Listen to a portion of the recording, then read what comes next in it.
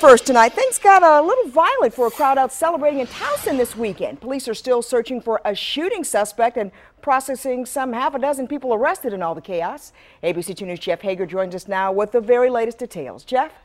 Well, Kelly, when many of them couldn't get into some popular clubs along York Road, it appears as many as 2,500 partygoers took to the streets, and some of them challenged police when they tried to disperse the crowd. Captured on camera, some tense moments as police clash with people filling the streets of Towson's business district late Saturday. It was just a mob scene, basically, like something I've never seen before in my life, you know. Just people all in the streets, everywhere. There was cops on top of cars with bullhorns and fights left and right. And I think around 2, at some point, they brought out the dogs and started pepper spraying people and everything. Police say the initial call came in from Wrecker Theater about 11:30 after a fraternity-sponsored event drew a capacity crowd and more. The theater's owner says he closed the doors after admitting 630 people, but as many as 4 times that number remained out on the street.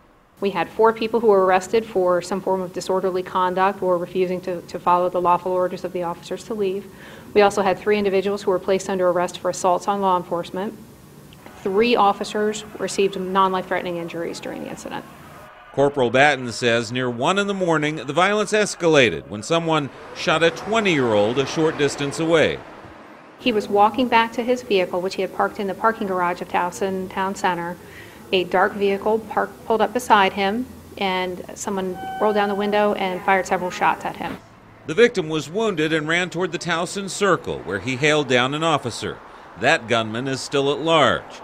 Police have arrested 3 young men and have charged them with assault, including 23-year-old Junior Ramsey and 19-year-old DeMonte Fox and 25-year-old Stephen Daniels, who are charged with assault on an officer.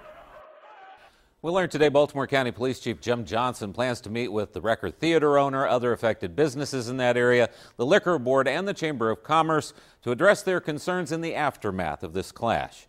Jeff Hager, ABC 2 News.